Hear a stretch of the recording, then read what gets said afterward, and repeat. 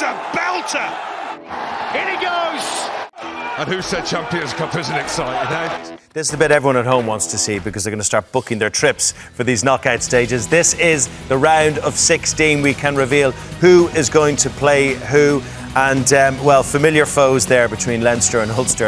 And like a frightening one back in Dublin for Ulster, isn't it, Brian? It is, but we've been here before. You know, Ulster very nearly turned Leinster over in a quarter-final a few seasons back.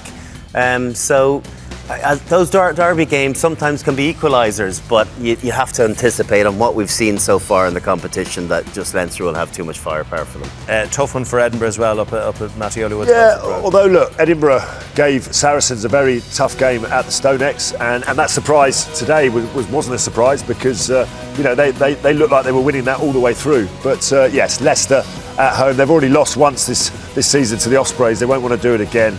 And that'll be a really interesting one. Some really interesting games there. Big trips for the likes of Harlequins and Munster going over to South Africa. Yeah, you know, Quinn Stormers has the makings of a great game. Both like to play rugby. Obviously, Stormers, it's a fast track down there, really big physical side, but they scored some great tries today. And we know what Quins, they're never out of it. So I think that could be potentially the fixture on paper.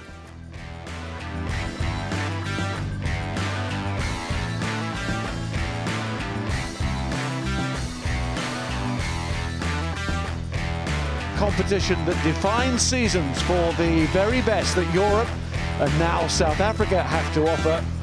A new era has begun this weekend with the Cup extending its reach. So often you experience a day in which a bit of sporting history is made, and today is one such day at Hollywood Bits, Kings Park in Durban. The first time that a South African rugby team is competing in the Heineken Champions Cup. The champions ready to kick off their defence. How will they go this season? A little bit inconsistent domestically. Welcome South African teams in the Champions Cup. Body quads are working. And Mapimpi, what a drop! More penalising. In 5. Shane Gibson Park. Through midfield it goes. James Lowe arrives on the scene. Lowe bursts into the 22, gets the pass away. A wonderful pass to Gary Ringrose. But Crosby's trying to be a nuisance on the floor. Farrell chips over to Daly. It's a one-on-one for Elliot Daly. Not anymore. In Thomond Park, in behind the goals. Keeping their depth in the line as well. Outside to LaBelle, one-on-one here. Tackle has to be made. Matisse LaBelle. Shane Daly, a huge amount of ground to make. Free ball here for Watson. What a step! That was extraordinary, and he's gone all the way through. How has he done that? It is a bitterly cold RDS in Dublin, the venue for Friday night rugby in the Irish capital and round 2 of the Heineken Cup. He might still get it. Hachiba Diamani into the space. De Witt to his right. Gets the offload for Paul De Witt. But he's incredibly strong on his feet also, Llewellyn Zas. You forget, such a balanced runner. Sees off. Wandisile Simelane. Wandisile Simelane was all across the field, but there was a striking runner, so it was doing it with a purpose. Webb. Beer. Been in this area very often, have they? Bit of a mismatch, Morgan Morris. Lovely finish. Dimitri Dalib, and Dalib in one hand, then offloads. Here goes Aki. Aki looking for support and finds it. Oh, what a try! DePaul will get it down.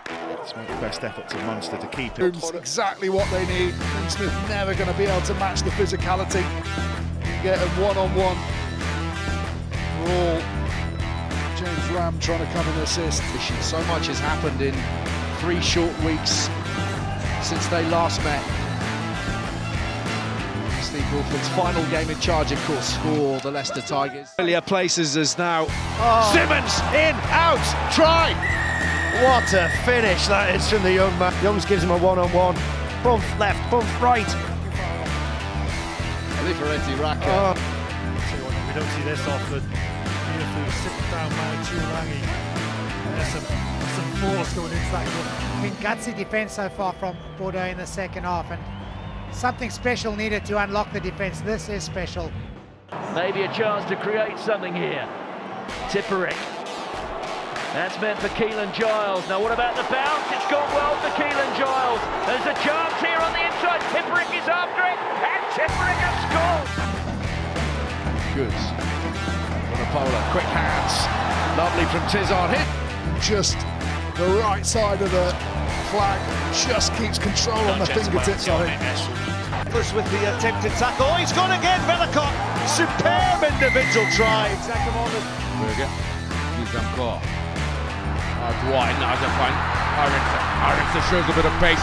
Aronson's pass is good to Milani. Inside ball is the money ball. The balls are over. Told him to use it. Coombs hasn't given up the fight, is he? Calvin Coombs, incredible strength from the number 8.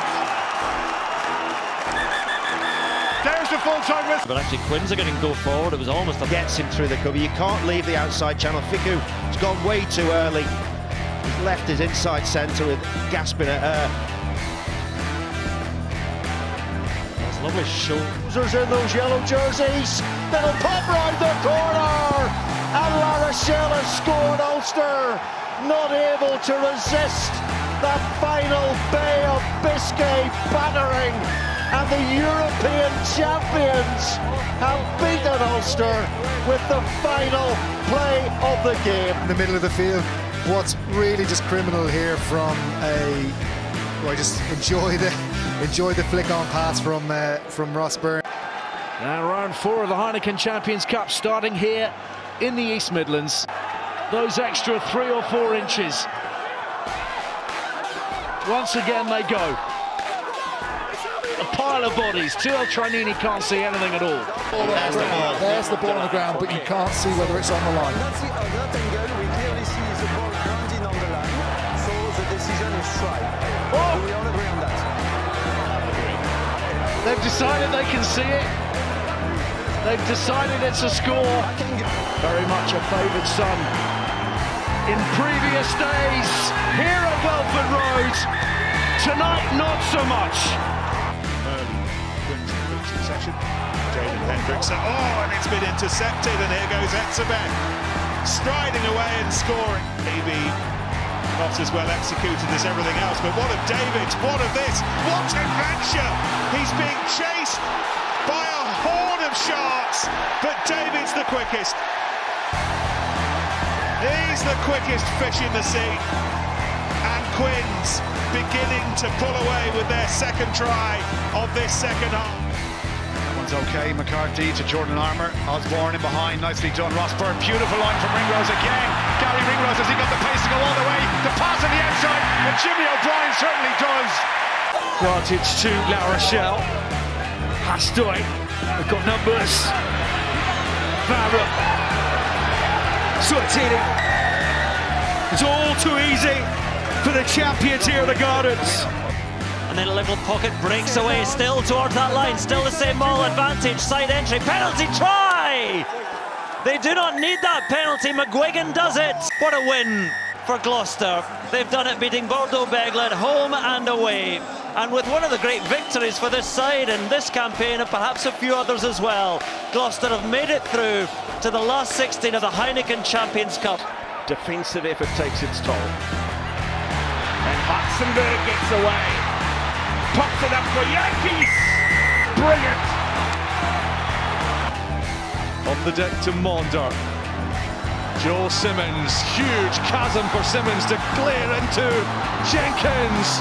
Shunza for the corner try! Ulster know that a try here should be enough to win it for them. They've been denied twice on the sail line, but not this time! Carroll is good, ball available. Toulouse have managed to win it back. Tumac. Aki over the top, again looking to try to stretch Irish fabric to breaking. And Juan Cruz Malia finishes the job. Well, it's Munster beating Toulouse. That is brilliant from Fekito, as is that pass there from Coombs. And then they're just keeping the ball alive. It became infectious. Busting your nose through, keeping your hands free, and then playing to space, out to the back. You think Casey's gone. It's a tap tackle, roly-poly, keeps it alive. That could have gone through the hands, but they do so well on the edge.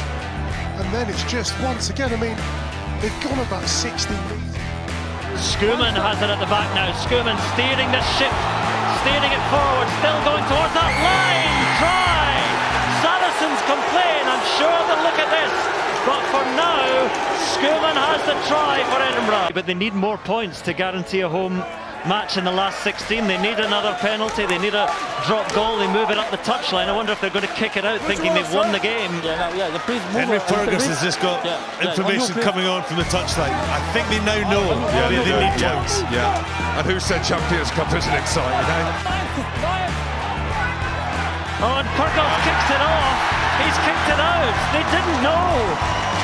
They didn't know Edinburgh have a victory, but it's not enough to give them a home match in the last 16, and spectators all around us are celebrating, but they don't know that this victory is not going to give them a home match, and they should have played on. I think Mike Blair did know, and well, what drama here at the end. A victory that is hard earned, and they deserve some celebrations, but it doesn't bring them what they wanted.